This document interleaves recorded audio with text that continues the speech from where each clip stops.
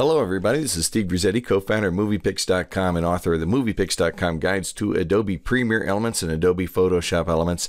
And here we are looking at some of the new features that are in version 2020 of both these programs. Now here we are at the hub screen, and at first pass it doesn't look like a lot has changed on the hub screen. In fact, I want to call this particular tutorial some of the not so obvious new features in Premiere Elements.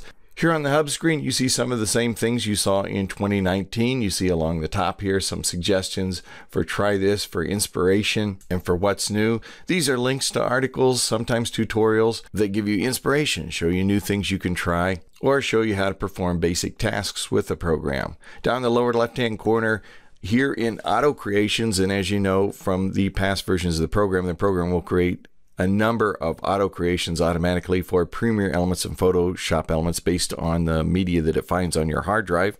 New in version 2020, auto creations now include color pop, blur effect, painterly, pattern brush. So the number of auto creations has been greatly expanded.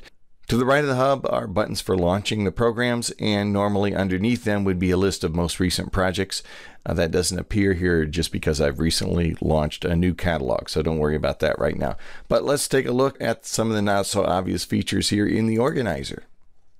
The organizer displays all of the media on your hard drive, and one of the things that has been added to the organizer here in 2020 is that the organizer now analyzes your photos and your video and provides you with smart tags that are automatically added to the video. So if I right click on this particular video clip, for instance, you'll see that under Remove Smart Tag, a number of smart tags have been added based on the content of my video. That's actually pretty cool that the program can do that.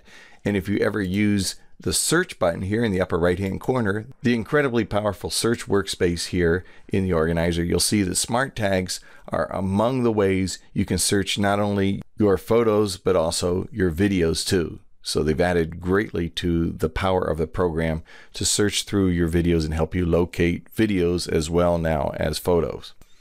Here in Premiere Elements, most of the emphasis has been on guided edits. We'll take a look at the guided edits in another tutorial here. But in addition to that, the program now supports HEVC video, and that's video that uses the H.265 codec. It's used by more advanced cameras on phones. You'll find it used by iPhones. You'll find it used by Samsung phones. A number of phones are using HEVC because it creates a more compact file at higher quality, and now you can edit that video here in Premiere Elements. Now, if you want to know more about Premiere Elements, Photoshop Elements, be sure and check out the many tips and tutorials we have at MoviePix.com. And if you want to know everything about them, be sure to check out the MoviePix.com Guides to Adobe Premiere Elements and Adobe Photoshop Elements. They're available at Amazon.com. I'm Steve Grizzetti. Hope to see you again soon.